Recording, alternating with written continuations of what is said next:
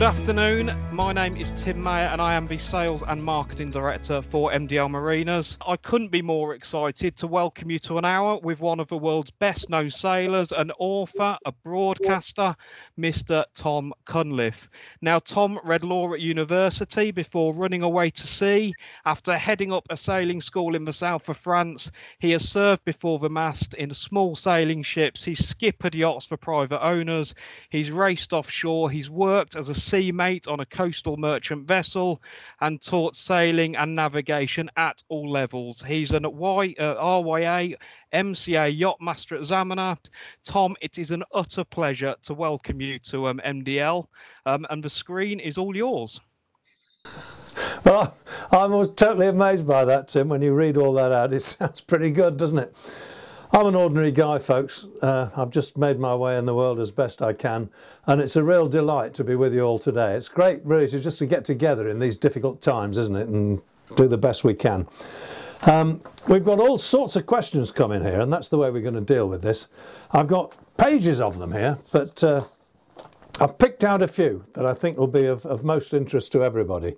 So I'm going to start with one that affects everybody who's cruising far and wide, which very much includes me. It's right down to my heart, this. And Steve from the East Coast wants to know, how has Brexit affected cruising in Europe, and is there anything we can do about it? Well, Steve, what a question. Yes, it has affected cruising in Europe, hasn't it? In many ways. If your boat's in Europe now, and you want to bring her back, you've got to get her back before next December the 31st, or you're going to get stung for paying VAT. Now, if you're like me, you've probably already paid VAT once, so to bring it back in again, get charged again, is just going to fill you with rage and spite. But that's the way it goes, and we have at least been given a year to get them back, so that's something, I suppose. The second thing that's going to make life awkward is the Schengen immigration arrangements. If your boat's in Europe, you can leave her there as long as you like, so long as she was there before Brexit. Mine was, and so if I choose, I can keep her in Europe till the cows come home, and nobody's going to charge me any money at all. That's fine. It's me that's the problem, because if I want to go into the Schengen area, then I've got 90 days, basically. And if you can work out exactly how that functions, you're a better man than me, because I've been struggling to try and work this out. My wife's doing her sums, drawing pictures all over the diary, and we can't work out how long we're going to get. We know we get 90 days in 180, but when it starts and when it ends is extremely difficult. Two learned people have tried to explain this, and I haven't got to the bottom of it yet. It's a bureaucratic nightmare, essentially. It's a lot easier if you want to come here from Europe, because you get 180 days in a year, and that's it.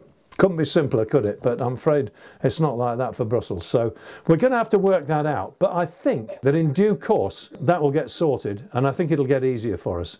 So right now the only decision to make is if your boat's in Europe and you don't want to pay VAT again, you better bring her back before the end of the year. The rest of it, really, the best advice I can give you, Steve, and anybody else who's interested, is go to the Cruising Association website, or even better, join the Cruising Association. They are really, really good at this. They've got guys who have worked on it practically full time, and they know a lot more about it than I do. So go to the Cruising Association, the CA, and see what they've got to say. The RYA are good too. Stuart Carruthers at the RYA has been working his what's-its off trying to sort it out for us. So thanks, Stuart, and thanks to the CA for giving proper answers, a lot better than mine. Go there and have a look. David from Poole wants to know what's the best piece of advice I was given as a young sailor. Well, that's a hard one, but I think two really. First was this: if you're in a seaway and there's waves and you're trying to work to windward, most boats, even modern boats, will point higher than they'll sail. So don't try and sail too high. If you try and point too high, your boat will slow down, it'll start going sideways, and you'll think you're getting there, but you're not really. The guy who cracks off, maybe even to 50 or 55 degrees, if your boat will point up 45 or 38 or something, bully for you. But when there's a sea running, it's not going to happen anymore, so crack off, let her foot, let her go. You'll have a nicer day and you'll get there quicker. That's the first good bit of advice. The second bit of advice I was given, and this was done when I was setting off across the ocean for the first time, was this: don't try and point the boat the way you want to go. if that doesn't suit the wind. This is really important, and it also is important if you're on a relatively short passage. If you're going from the Solent down to the northwest corner of France to Ushant, for example, don't think you've got to point that way all the time. It just doesn't happen. If you can't lay it, there's no difficulty at all. You just crack off and sail the best you can. But if the wind is behind you, as it often is when you go on a passage, because you wait for a fair wind, don't you? And it's putting you on a dead run, well, we all know that's a misery. At best, you've got to pole something out and you've got to dance around the foredeck, the old dance of death, while somebody back end's trying to pull a sheet in and they're not doing it when you ask them. It's never fun when the boat's rolling about and you're short-handed. So if you can avoid that, do. Come up onto a broad reach and sail along for a while. Go along for 12 hours if you like, because the wind will probably change in the end. And if it doesn't, you can jibe and go back again. By all means, pole out if you've got good gear for doing it and you can do it sensibly. That's great. But don't feel you've got to stay on a dead run just because the wind's blowing that way. Deep water sailors don't do that. They recognise they've got a long way to go and the wind will change sooner or later. So that was absolutely brilliant advice. Stick with that and you won't go far wrong. Now, David from Poole has asked me a tricky question. I'm going to read the whole question out because I think it'll interest you. And it'll apply to an awful lot of us. Every few years when our flares go out of date, oh no, another big bill. Do I really need them? Do they work when they're out of date? Well, we all know that they do, don't we? But we get advice that we have to get rid of them straight away because everybody's making sure that when they're given advice, they're not going to have somebody come back at them and say the one flare in 100 backfired. If it's very old, don't have anything to do with it. And my advice is the official advice is to get rid of them and get some new ones when they run out, when the expiry date is left. But here's the question. At present, I have out-of-date flares on board. Should I replace them? As I have 2 fixed RTs, radio telephones, and a handheld VHF on board, plus a PLB on my life jacket. That's something that tells everybody where you are when you've fallen in. I spoke to an RLI station manager at the Southampton Boat Show a couple of years ago, and he recommended that I don't need flares at all, as they can be almost as dangerous as the incident given, that most people don't have enough experience in using them safely under pressure. Well, that's an interesting point, isn't it? A year later, I spoke to another RNLI manager. His view was that I needed handheld flares, as these are very useful for search and rescue units to visually locate a casualty during a search. I think that's a very interesting point. If you're going ocean, you've probably got to have some parachute flares on board and hope there's somebody close enough to see them. But if you're sailing coastal, I'm not sure that you really need those now. We've got such good VHF radios that even if you're climbing into the life raft, you've probably got your handheld in your pocket. So that should look after you. The point that the RNLI made about locating you with a handheld flare, I think is a really important one. If you're out in the Solent, for example, and there's boats all around you, it's a sunny summer's afternoon and you have a medical emergency and the helicopter's coming out to winch somebody off, they need to spot you straight away, and there's loads of boats out there. You say, oh, I've got a nice white boat, it's 40 feet long and it's got a blue Dodger. Ah, great, good luck to you, mate. There's dozens of them. What you need is a handheld flare and probably a handheld smoke in that situation. Let that off and there's no doubt about who you are. It doesn't cost much to do that. So I would always have those flares handy and have them on board. And here's another little tip. You can buy now really high intensity electric flares. You don't have to set anything off that might backfire or burn you or anything else. You just simply open it up and fire it. And they're incredibly bright and they work well. So a red one of those tucked away in your flare pack might be a really useful thing, and perhaps try that first if in any doubt, if you're a bit wary about the others. So think on that as well, and they last a long time. They've got their own batteries and they last for an awful lot longer than the pyrotechnics do. So having one of those handy is good too. Right, Peter in the West Country wants me to comment on the accuracy of GPS and how we might be misled by it and associated electronic charts, compared with the old skills of pilotage and coastal navigation. Yeah, well, I write about this ad nauseam, and I talk about it a lot as well on some of my YouTube videos. I think two things can happen with GPS navigation. When we're sailing in home waters, it's pretty accurate really. It's as accurate as the chart we're using. There are two things that can happen with GPS. One is that you get what's called a datum shift. Now a datum shift occurs when the GPS puts out its position in its own datum for the chart. We're not talking about tidal chart datums here, we're talking about horizontal datums, the lat long datum to which the chart was drawn. Nowadays almost all British charts are drawn to WGS 84, and so is GPS. GPS works to WGS 84, which is a world geodetic system that works for an awful lot of Western countries now. If it's giving you a position on that, and your chart plotter has got WGS 84 charts on, which it probably has, then the position should be right to the length of your boat or something like that, which is all you're ever going to want. Quite frankly, if it's right to 50 yards, I'm grateful. But if you're somewhere else other than in Britain, and in a few places still in the far-flung parts of Britain, it may be working to a different datum, the old British datum, for example. And if it is, it could be 100 or 200 metres out if the datum is different. So you need to be careful about that. The second thing that can go wrong is the question of layering. Now, if you've got a bulkhead chart plotter, or you're using perhaps a Navionics app on your iPad or something like that, as you zoom in, you'll have noticed that you get more and more detail. As you zoom out, the detail disappears. Now, therein lies the problem. They have to do it that way because otherwise when you look at the whole chart you wouldn't be able to see anything because it's just covered in stuff. So they have to do it, they have to layer things out. Now you don't decide what's layered out unless you're very, very careful and you're pretty clever with the menus. It's decided for you by some guy who's got a whole lot of data and he's piling it in there, and as like as not he's not a cartographer. When you scale in on a raster chart, that's a chart that's basically a scan of a paper chart. What you see is what you get. There's nothing hidden. So that if you haven't got enough information for what you want, you get the next chart out of the chart table, or you call up the next raster chart, and that gives you more detail until finally you've got everything. At that point you've got no overview. So you have to decide which chart you want. But this is the reality. This is real life. You can't go wrong with this system if you're using a paper chart. If you're using a vector-driven chart, which is what most of the charts on our chart plotters are, then as you go out, things disappear, but you don't know what's disappeared. You can't tell, except unless you zoom in. And you can't always zoom in for everywhere. If you're going to somewhere that's 10 miles away and you want to imagine where you're going to go, you probably imagine a straight line.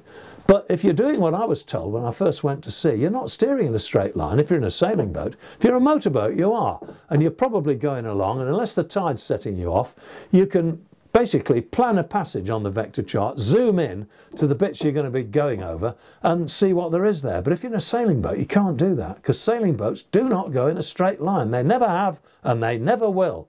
You watch them in the America's Cup, they're all over the place, aren't they? All they're really trying to do is go from A to B.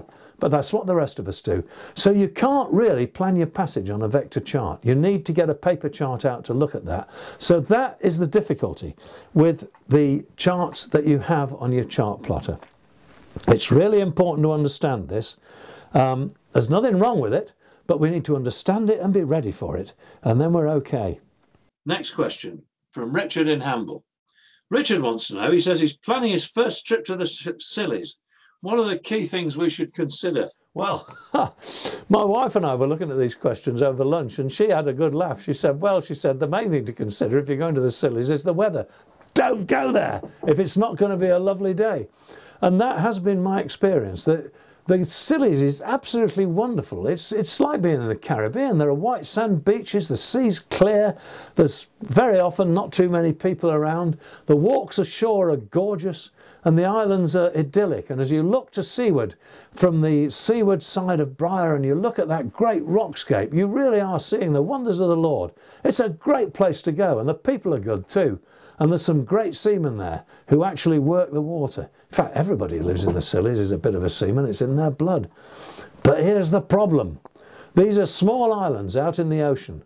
They're at the lee side of the Western Atlantic, the Western Ocean as we call it. And there's big swells coming in. And there's nowhere for them to go, really. You can't get perfect shelter from a big sea anywhere in the Scilly Isles. You can do the best you can, and there are places where you can snuck right in if you've got a shoal draft boat and get out of it. But I'm afraid if there's a big sea coming in, you're always going to be rolling about a bit. So if you don't like that, don't go unless it's calm. If you don't mind a bit of movement when you're anchored, and a lot of people don't. Some people think it's quite fun being rocked in the cradle of the deep as they go sleep at night. Well, that'd be fine. It won't worry you. It worries my wife. She reckons the only good anchorage is one that you can't see the sea from. And she's sailed halfway around the world and back, so she knows what she's talking about. But when she's in harbour, she likes to be still. So if that's you, make sure you get the right weather. Leave it out if it's blowing hard. But if it's not, get down there because you won't be sorry. Mark from Hamble. He's got a gaffer by the sound of it. And he says, any simple advice to better performance in gaffers as they differ from Bermudan sloops, which most of us have got, when they're going upwind, reaching and downwind? Well, actually, upwind with a gaffer, the main thing is this. Like the first advice I got, don't try and steer too high. Gaffers are even worse than Bermudan rigged yachts for this. If you try and point too high, you'll get nowhere. Crack off and let her go. Let her sail.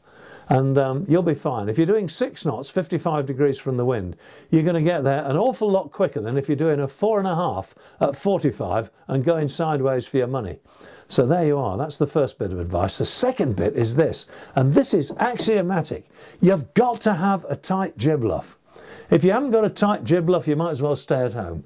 And the way you do that is make sure your bobstay, because folks who don't sail gaffers won't understand this, but you have a cutter rig, a real cutter, not like a Bermudan cutter like mine, where really you've got a big sail set on the forestay, on the stem head, and a little sail set inside it.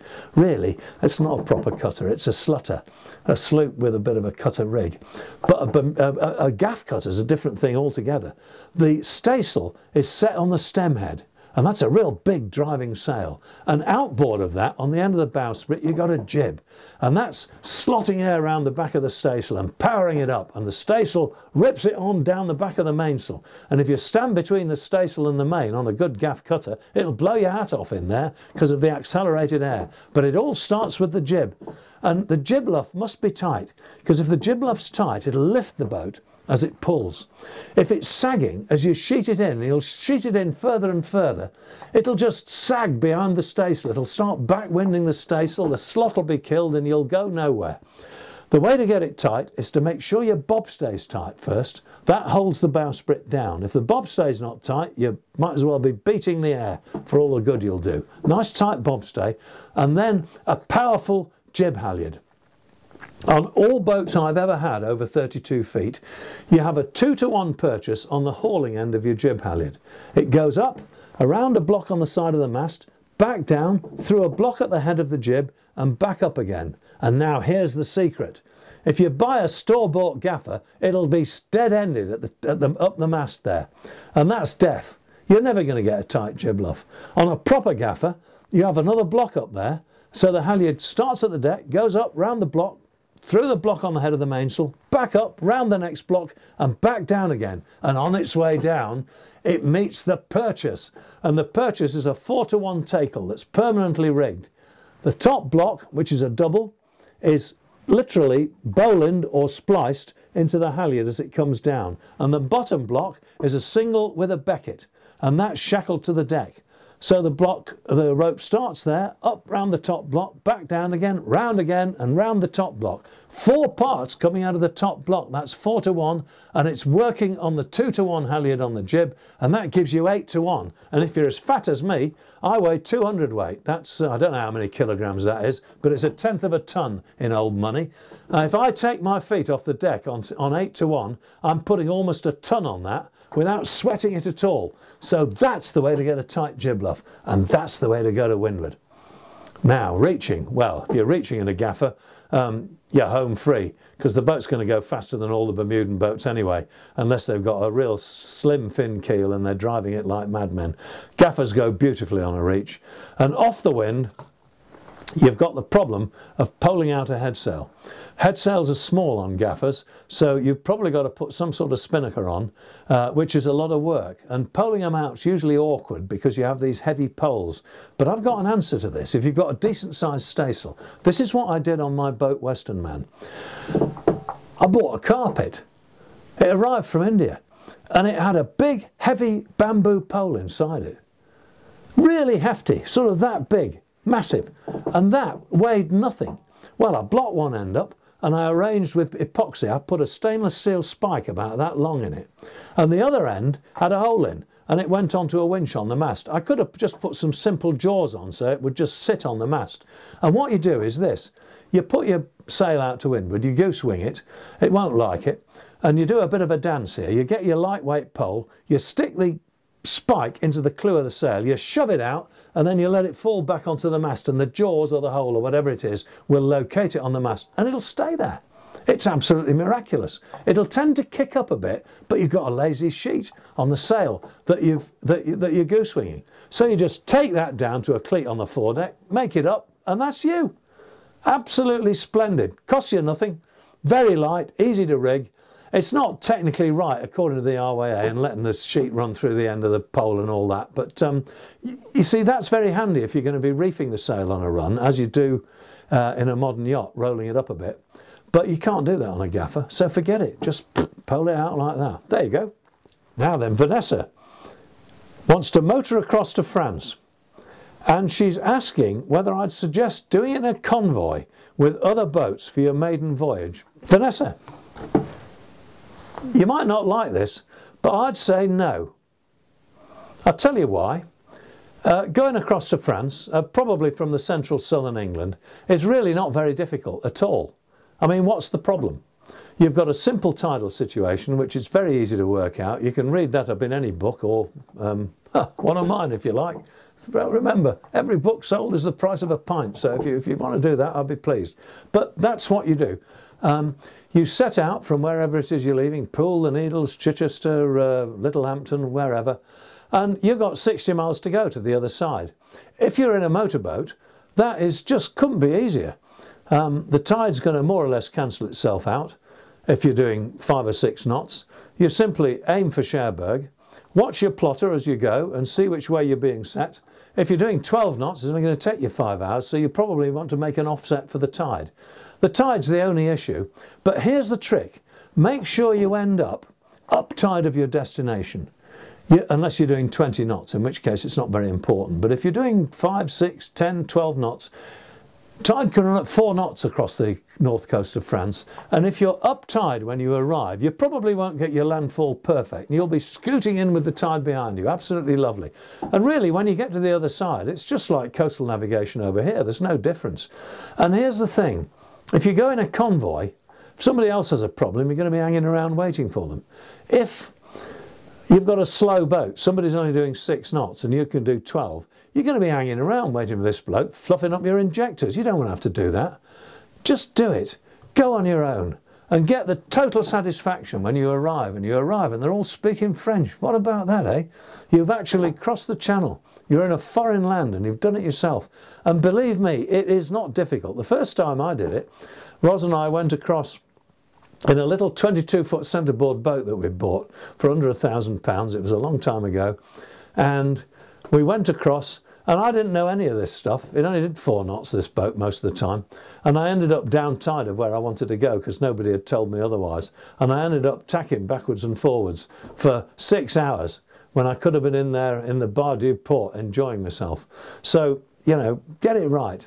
But I tell you what, you know, I didn't have any problems really. It was just some strategic issues brought about by inexperience and lack of the sort of information we have now. Nobody had sessions like this in those days. You just did the best you could and learnt in the school of hard knocks.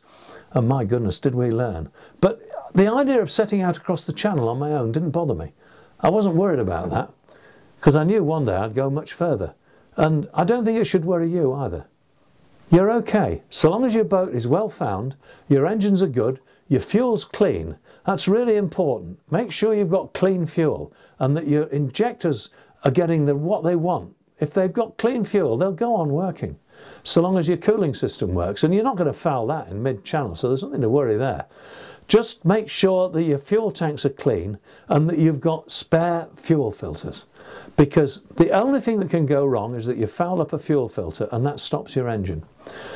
You'll know it's a fuel filter because it'll slow down first and you'll start waggling your throttle about and you think, oh, come on, go, go, go, and it won't. It'll slow down and then it'll die. And you know you've got a foul fuel filter. So here's another tip. Before you go, make sure you know how to change your fuel filters. It's not difficult. It'll be even easier on a motorboat than it is on a sailing boat because they've always got the engine jammed in somewhere impossible, but you should have good access. Make sure you can change your fuel filters, make sure you've got a couple of spares, and make sure you know how to bleed the diesel system so that you can get fuel through. If you can't do that, you shouldn't be going across the channel at all. It's as simple as that. Whether you're in a convoy or whether you're not, if you're in a convoy and you've got foul fuel and it stops your engine, well, what's going to happen? I don't know. Somebody's going to tell you how to do it. Much better if you've found out how to do it first, because that's what will stop you. Nothing else will. So there you go. Regarding the shipping lanes, it's just the usual rule of the road. If you've got an AIS, use it. Otherwise, my advice is if you see a ship and it's on a steady bearing, never mind who's right of where it was, just turn a bit and go under his stern. It's the safest thing to do. He'll appreciate it, and it's no trouble for you, especially if you've got 12 knots available. But even if you're doing 6, no worries really. So there you are. Don't worry too much about the shipping lanes. Just give way to people. Do it in daylight. Go in the middle of the summer. You've got 15 hours of daylight. You'll get across easily in that. Leave on the last of the ebb if you're going down from Yarmouth, but if you're going from anywhere else, don't worry about that. Just go when you can. So there you are. That was a long answer, wasn't it? But I think it's an important answer from Vanessa because it applies to all of us. You know, if we're going under sailing boats, make sure you can keep the motor running. And that's what'll stop it. Fuel or cooling, nothing else. Mike in the West Country. I like this question. He says, what advice would you give to someone looking to cross Biscay for the first time? I want to add a sail to my boat. Currently, she only has a self-tacking jib. Well, that's 2 questions, isn't it? Okay, here we go. We should have a map up here really, but we haven't, and we'll manage as best we can. The first advice is this: cross the channel, get yourself into Camaret on the northwest corner of France. You drop down inside Ushant, go down the Canal du Fort. That looks awful on the chart. Honestly, it does. You look at that. I mean, when I was a young yacht delivery skipper, Mike, you know, for several trips I wouldn't go through there because I thought, oh dear, that looks terrible, I'm not going in there. And I went round Ushant, which was a really bad idea because there's all these ships and it gets foggy out there. I didn't like it. And after a while I plucked up courage and I went down the Canal du Fort. And you know, it's like going down Broadway when you get in there. There's loads of room, especially if you've got a chart plotter. It's dead easy. So that's the first thing. Go down through there and get you, in fact, you know, if the tide's wrong, when you get there, go into Labavrac, and that's a lovely place. They've got a marina there now, so you can pop in there if you want, but I generally pick up a mooring. Anyway, whatever you do, get yourself to that northwest corner of France. If you're in Labavrac, you can take the next tide down the Canal du Fort. Have an evening in Labavrac, it's lovely. Nice little restaurants there, little bistros. Then in the morning, off you go down the Canal du Fort. Get yourself down to Camaret, which is at the south end of the Canal du Fort. And it's the jumping off point for the Ras de Seine, which is another of these great tide rips that rubs out into the Bay of Biscay. It's not far from Camaret. Easy in a tide, no problem at all. And wait there until the weather serves you. Now, these days we have wonderful weather services, don't we? And you've got decent internet in Camaret, so no problem there. Tune in and have a look at passage weather or whatever it is you're getting your weather from. And wait in Camaret till you've got 3 clear days. Make it 4, because you can never be sure. Make sure you've got a good weather slot and then go for it. Don't mess about. If you're going too slow, start your engine and use it. You're dragging your propeller, you might as well have some benefit for it. You're lugging all that weight around the ocean. Don't be shy. Start it up if you want, if you're on passage. Get yourself down there. It shouldn't take more than 3 days. It's about 400 miles to one of those nice little rias from Camaret. First one, just round Cape Finisterre, is my favourite. Go in the first one when you get round the corner, and it's lovely. You'll knock it off in no time. But the trick is to pick your weather. You don't want to get hammered in the Bay of Biscay. It's not nice. I've crossed the Biscay many times. Twice I've been absolutely walloped, really walloped. One time I was in a very old boat that nearly sank and I thought I was going to lose my life. The other time I was in a well-found boat, but it wasn't much fun. So you don't want that. Pick your right weather and it's dead easy. It's wonderful. You might see a lovely big swell walloping in from the Western Ocean. And that's lovely as you just go up and down that and sail along and you really feel you're at sea at last. It's grand. So that's the advice to crossing Biscay. Second question. He's only got a self-tacking jib at the moment. Self-tacking jibs are interesting. I've got a couple of things to say about these. People use them a lot in the Baltic because in the Baltic you're sailing amongst islands a great deal and you find yourself slopping down the channels. You need to be able to tack quickly and easily, and you certainly don't want to be grinding in great big genoas every time because you're probably tacking every minute or two. You want something easy, so you just go flop, flop, flop, and it's great. They're wonderful. There's a drawback though.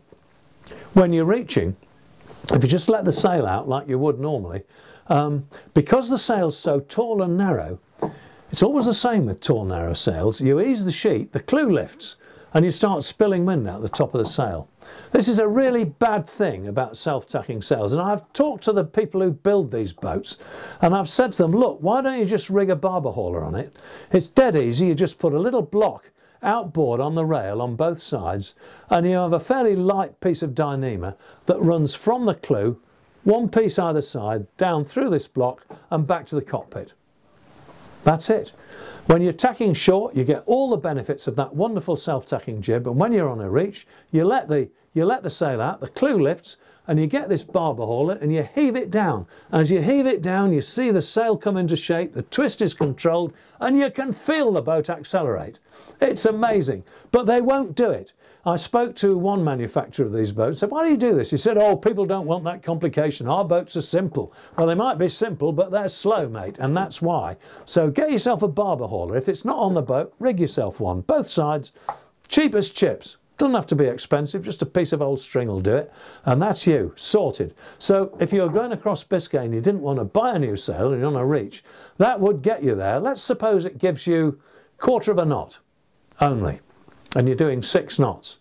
1/4 of a knot is 1 hour in 24 at 6 knots. 6 fours are 24. 1 hour in 24, that's 6 miles. So by the time you get to Cape Finisterre, you've saved 3 hours. It might get you in before sunset and you'll be sailing into that rear on a lovely sunset evening and everything will be fine. Get your pick down and pour yourself a drink because you deserve it. And if you arrive 3 or 4 hours later because you didn't have a barber hauler, look what's happened to you. You're crawling in the dark. Oh goodness, is there anything in here? Is there something in my way? I can't see. What's going to happen? I don't know. It's not very well lit.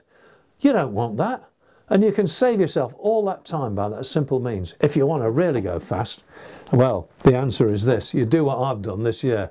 I've got fed up with my heavy #1 genoa on my boat. It's great, but it's hard to wind in. It's not for short tacking, but nothing I do is going to be for short tacking. But what I want is something that will work in light air, something in less than 10 knots, because the sail's not much good. It could do with being a bit bigger in those conditions, but not when the wind pipes up. That's the trouble with roller jibs. They're not good for everything. And what I've done, I've bought myself a Code Zero. I've been down to Pete Sanders at Lymington. I've asked him what shape it should be and what weight it should be, and he's advised me. I mean, good knows I'm a lifelong sailor. I should know what I want, and I do, but I'm always prepared to listen to somebody else, you know. But Pete has made me a Code Zero. This is a much bigger, lightweight sail for setting in probably winds of under 12 knots, I would imagine. It goes up on a roller, its own roller, so that when I'm sick of it, I just pull a string and psh, it disappears. When I want it, it's easy to hoist. It just comes out of the bag, shackle the bottom roller on, outside the genoa, send the other one up on its halyard and pull the string. And I've got this wonderful sail. You obviously get rid of the genoa and the boat accelerates beyond what you can imagine. A really, really worthwhile investment. So, and you can pole it out, of course, on the other side if you want, but I'd be inclined to pole out the genoa because if you're going down across Biscay and you've got a following wind, and I've done this, you're sailing along and you want to reduce sail and you've got a big pole out, you've got a fore guy on it, an after guy and a topping lift, as you should have if you're going a long way. Well, you don't want to take all that off, do you? You're going to roll the genoa up inside. Just ease the sheet and roll it away. And it'll roll away with the pole set like that, and it'll be perfect. No hassle at all. You can do that quite a lot before you have to start reefing the main. And if you're running downwind and you've got your main vanged out, you don't want to be pulling that in, and you certainly don't want to be rounding up if you've got this pole on. So what are you going to do? And that leads us to another question. I've got a question. Here it is from Vincent on the East Coast. Vincent, this is your answer. I'm going to read you out Vincent's question, but it actually goes well with that last one. Vincent says, the unspoken question in sailing, how to reef the main on a run. You're on a great downwind run with the main fully out. The forecast is maximum 20 knots. The sea's picked up, followed by the swell, and you've left it too late to reef. We've all been there, haven't we? Turning into wind could be dangerous. Well, it might be, or at least it's going to be inconvenient. Googling this produces almost no answers, and it's not covered in any books that I've found. I think it's covered in one of mine, actually.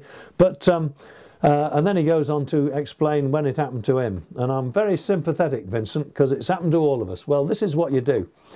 If you've got an in-boom reefing system like mine, you're stuck. There's not a lot you can do. You've got to spill the wind out of that sail to reef it.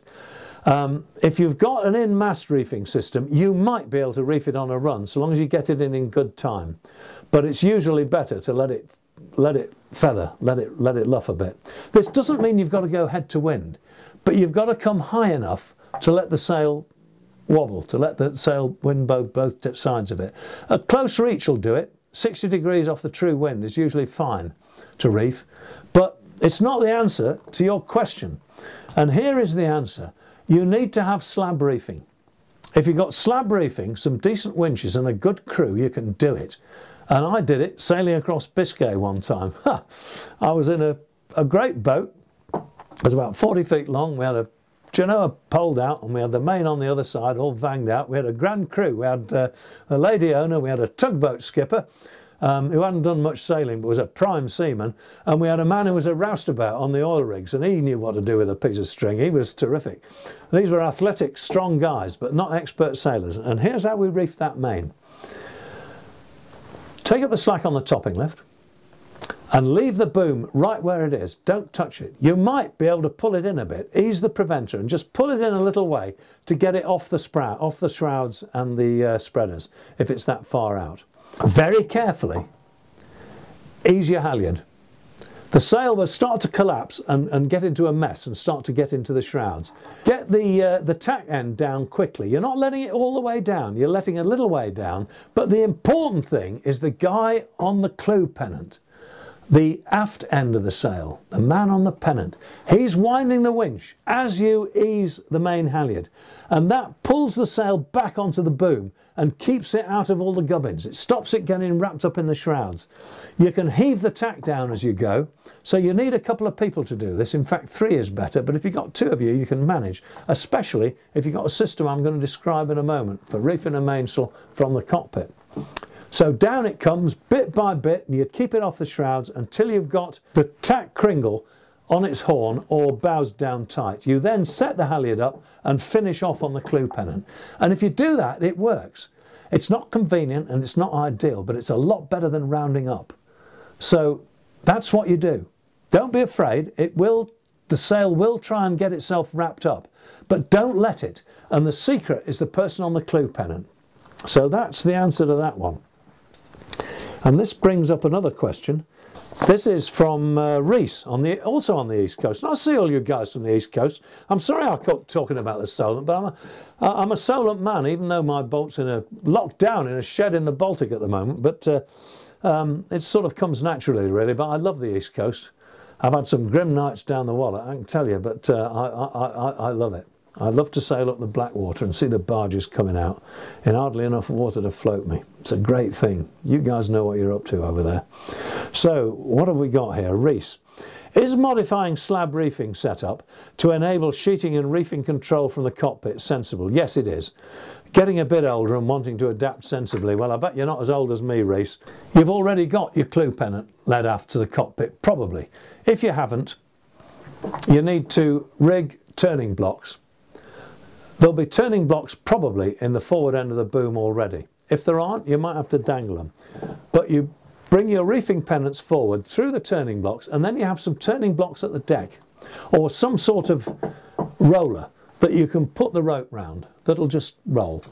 Bring that back and have a winch on the coach roof that you can wind it down. That's your clue. A lot of boats are rigged that from scratch, and that's great. If yours isn't, you'll have to organise that. Now, here's the real secret. Don't have anything to do with single line reefing. It is the invention of the devil. Don't let anybody tell you it's great, because some people make it work, but I've had bad experiences with it. There are all sorts of problems with it. One problem is that you end up with 500 miles of rope in the cockpit that you probably don't want. You have to wind your winch forever, and if they've put cheap rope on it, which manufacturers invariably do, except if it's a really big boat, it's made of polyester.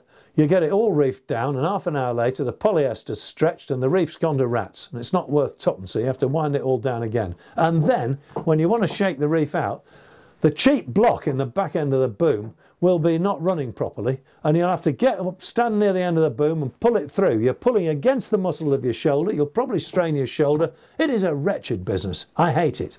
There'll be people out there with rustlers and all sorts of very good boats that have got it, and you'll probably hate me for saying this, but this has been my life's experience. It's much more sensible to do it this way. You've got your clue sorted, as we've described. Now then, what about the tack? Well, people imagine that the tack has to be done from the mast. There's probably a ram's horn there that you can put a kringle round or something like that. No need for that. Just get a short length of dyneema, tie it to the kringle, to each kringle, so it's already rigged. Bring it down through some sort of lead at the forward end of the boom, so that when it's pulled down tight, it will pull the sail to the front end of the boom.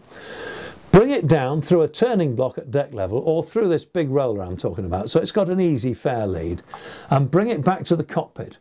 You almost certainly won't need a winch for this, because it's never hard pulling a forward end of the sail down, is it, when you're reefing, pulling the tack down? You just pull it down and hook it over the horn. So if you've got a piece of rope, you'll be able to pull it down for sure. So piece of dyneema, pull it down and cleat it off somewhere, or have a jammer or anything. Then you can do the whole thing from the cockpit. You just bring her onto a close reach, sails flogging, topping lift on, ease the halyard. As the halyard comes down, you pull on your bit of dyneema and pull the tack down. Cleat it off, jam it off, whatever you're going to do, and then wind down the clue till it's nice and tight. You've got a nice tight foot, job done. And then you're home free. Ease off the topping lift, and off you go. You've set the halyard up already, because you did that while you were doing the tack. And it's just so easy. And why on earth manufacturers don't do this instead of this single line reefing, I do not know. I understand why people don't want to leave the cockpit. I don't either. I've got to that time of life, and I've got my boat rigged so that I've got in-boom reefing. And that works really well for us, sailing not across the world, but just sailing coastal cruising. Absolutely brilliant. So yes, do get your boat rigged so you don't have to leave the cockpit. It's so worth it. Oh, here's one. Roger in Hamble. Ha ha! Roger, can you suggest a good yard that specialises in replacing teak decking at a reasonable price? Yes, I can, Roger. I had this problem. I've got a 44-foot boat. I bought her in America. Well, I went all the way to Florida to buy this boat, and I'd asked the broker before I left, I said, tell me, is the deck in good condition? It's not a teak deck, and I know about teak decks. I've had a lot of disappointment. I didn't want to have to replace the deck for the price they were asking. And he said, oh yeah, it's wonderful. So I went over there, and the deck was like a ploughed field. It was rubbish. It was worn out, completely hopeless. It had to go. So I gave him a hard time, and I said, look, I've spent thousands of pounds getting here to look at this boat, and you've brought me here under false pretences. What have you got to say for yourself? I can't buy this boat. And he said, well, you can. He said, this is what you do. The seller's desperate. He said, offer him whatever you want to pay for the deck, to get a new deck when you get it home. And he said, that's what you do. I said, all right, because I want the boat. I loved the boat. She was great except for the deck. And I offered the bloke what it was going to cost me, I thought. And he said, yeah, all right, tore my arm off, and I bought the boat. So that was it. I had some money in the bank, and I had a deck that wanted replacing. So I got home, and I know a bit about the marine industry, as you can imagine. I've been knocking around for 50 years, and I know a lot of people. So I did a lot of research to try and find out what was the best way to get this done. And I was getting quotes from the south coast that were really outside my budget. I'd made a guess, and they were a lot of money. They were more than I'd budgeted, a lot more, like 30% more. So my wife started snooping around, and in the end she rang a bloke in North Wales who specialises in teak decks. And he quoted her over the phone for the boat. He knew what the boat looked like, and he quoted her over the phone. And his quote was 60% of the best quote that I'd had from down here. And so I rang him up and said, look, what's going to happen if we find there's some problems under the deck? He said, I've had a look at it. I win some, I lose some. I'll take that chance. He said, I think your boat will be all right. I've looked up how she's built. I think she'll be all right. I'll take the chance. And so we struck a deal. It was the middle of winter, so I put my boat on the truck. It was going to be cheaper to do that than take her to North Wales. And she went to North Wales on the truck, and there she was met by this wonderful man, my saviour, Barry Lovell. Lovell, L-O-V-E-L-L, operating an outfit called TLC Boat Care. And he's operating in North Wales in Conwy. They pulled the boat off the trailer straight into his shed. He's got a nice shed there. And he and his excellent young man put me a deck on. 10 years ago they did it. I haven't had to touch it. It's absolutely spot on. And I've recommended him to many people. And I'm recommending him to you now. Let's have another question. Being very new to boating, Steve says in Poole, where's a good place to travel from Poole on our powerboat, putting our newly learnt navigation skills into practice? Well, Steve, I'd say the same to you as I'd say to anybody who's not very experienced. Start with what you know and get to know it well, so that you're confident, so that you can get your boat in and out of the berth with confidence, so that you know the rule of the road, you know who you have to give way to and who not to give way to. You understand your basic buoys, you've obviously learnt all that, well done, good for you. And you want to start to make passages. Well, the first place to go from Poole is quite simply Studland Bay. That gets you out of Poole Harbour, down the long channel, and it gets you to actually anchor in fairly open water, in good shelter if the wind's westerly. Do that, have a picnic, and then go home in the evening, go back to your berth. And if you're living on board, fine for the weekend, have a nice dinner on board or go to the pub, and then do it again the next day, so that you're confident. And then next weekend, you can really spread your wings because you've done something special. You've been outside Poole Harbour. That'll make you feel good about yourself. The next one is a little bit more ambitious because wherever you go, you're going to have some questions to ask. If your boat's very shoal drafted, you might be able to go to Christchurch. That's fairly easy. Get a good pilot book. I do the Shell Channel pilot, highly recommended. And I've just done a passage plan for MDL for a YouTube video that you'll find on MDL's site or on my YouTube channel, and you'll find that that tells you about planning a passage from the Hamble River to Chichester Harbour. Have a good look at that video because it's all in there what you have to do. I could go through it all here, but I don't think there's any point really because it's on the video. Look at the video and inwardly digest what's in there. I would say that for you, you could either go to Christchurch if you've got shoal draft, or you could go up to the Solent. You could go to Yarmouth, book yourself a berth in there because they get busy, or go into Lymington, where they've got a fine new town quay with lots of lovely berths. Neither of them is tidally sensitive, but you'll need to have the tide going with you up the Needles Channel. So work on that, make sure you get it right. Or if you don't fancy going that way, maybe you've got a light easterly breeze and you don't want to be banging around, go to Weymouth instead. I love Weymouth. Or perhaps go down to Lulworth Cove and anchor. Or even duck in behind Moop Rocks and anchor in there. It looks hairy, but it's not. It's a wonderful place to go, and there'll be nobody in there or just one or two boats. Anchor, wait for the tide, and then come home again. Or perhaps come round back to Studland. Anchor for the night, and then go in home, and you've had a real proper little cruise. But if you go to Weymouth, you'll feel like a hero. It's easily done in a tide, even with a sailing boat. So that would be my advice. Weymouth's lovely. It's a great place to go. It's like a continental harbour. You tie up in the middle of the port there and you can step ashore, get fish and chips. There are lots of nice restaurants or good pubs, if they let us in them. I expect they will by then, by the summer. Let's hang in for better weather. So that's that one. What have we got here? Peter from Southampton says, do you consider the use of paper charts and sextant to continue to decline and eventually be consigned to museum status? Well, Peter, I think if we're all alive in 100 years' time, I think we have to face the fact that I think a paper chart by then will be a museum piece. Right now, emphatically, it is not. And if you look at my passage flooding video, you'll see why. As for the sextant, there are all these people now sailing off across the Atlantic on the Ark, and half of them, they think they can do a plot. But I'm an ocean examiner, and I've seen people come to get examined for their ocean ticket, and they have to come in and show me that they can do astro. And you have to be a little bit forgiving these days, because honestly, I see some plots on those charts, looks like a spider's walked all over it. And if I move the goalposts a little bit as an examiner, they don't know what they're talking about. So a lot of people who have actually passed their Yachtmaster theory and have not done any for a year or two have forgotten it.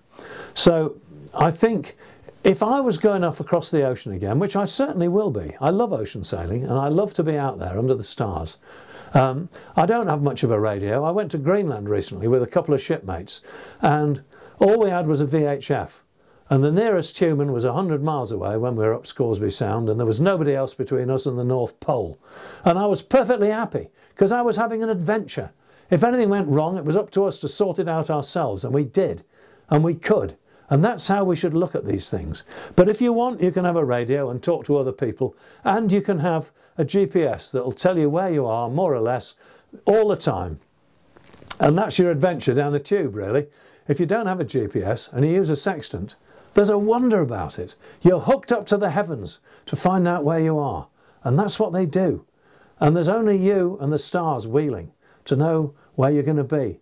And when the islands come up out of the ocean, after sailing 3,000 miles, only you and your art.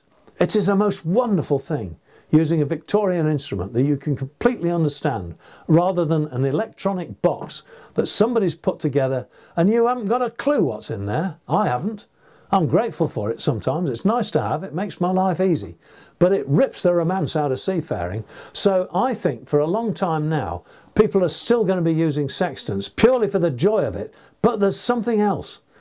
If I'm entirely reliant on this thing that I don't understand and it goes wrong, I can have 4 of them on board and something can go wrong with the satellites. I feel incredibly vulnerable.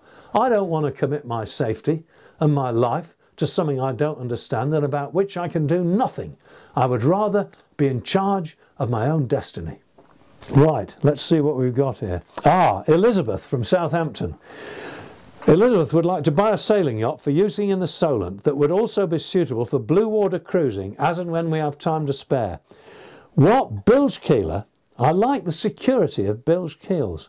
Would you suggest on a budget of about £50,000? Well, Elizabeth, cool. I'm not going to give you a straight answer to that because, you know, for sailing around the Solent, especially if you like drying out, and if you're into security from bilge keels, it must be because you like drying out, then I would say get yourself a bilge keeler. And I wouldn't spend £50,000 on one. I'd spend, I don't know, 20, 25, 28, and I'd buy myself something really nice, like a 33-foot westerly Fulmar or something like that, that's going to sail jolly well. It's got nice accommodation, well built, and you'll have change out of 25 grand. You can bank £25,000, which you can then spend foolishly. Imagine the fun you can have with £25,000. Or you can tuck it away somewhere. You don't get much interest now. Put it in premium bonds. You might get lucky. And then when the time comes for the blue water sailing, trade in the Fulmar. You won't have lost any money on it, and there'll always be somebody to buy a good one. And then spend 50,000 quid on a boat with a deep keel to go ocean sailing. You don't want a bilge keeler on the deep water. You'll hear it knocking underneath. It'll be annoying. It won't be quite so good on the stability front. It won't point so well. It's got everything against it. You get all the downsides and none of the benefits. And in the Solent, you get all the benefits and not many of the downsides. So that's my advice. Get a nice bilge keeler, sensible size. Don't spend all your money. Save the rest. You might get lucky with it. And then buy yourself a nice deep water cruiser when the time comes. Perfect. Tom, that was truly fantastic and incredibly interesting, and I'm sure everyone feels exactly the same way. Now, I don't know if everyone is aware or not aware, but essentially, if you did enjoy listening to that, which I'm sure you did, it is worth noting there is lots of content from Tom on the MDL website and on the MDL YouTube channels. And I probably shouldn't be plugging Tom's own YouTube channel and all his own stuff because I'm sure you're all followers anyway. However, he does have a fantastic subscription service, which if you're not joined up to, it is worth a shout because then you can get this sort of stuff anytime you want. But thank you ever so much for joining us. And hopefully, Tom, you may be in a position to do something similar again. I really hope so, because I love doing it. It's just such a joy to share what I have with my friends. We're all friends out there. We're all brothers and sisters. Perfect, right. So I'll say again, thank you ever so much. And the good news is this year's boating season looks like it's going to be getting better and better as the vaccine rolls out and restrictions lift. So here is to a fantastic 2021 to 2022. Thank you all ever so much.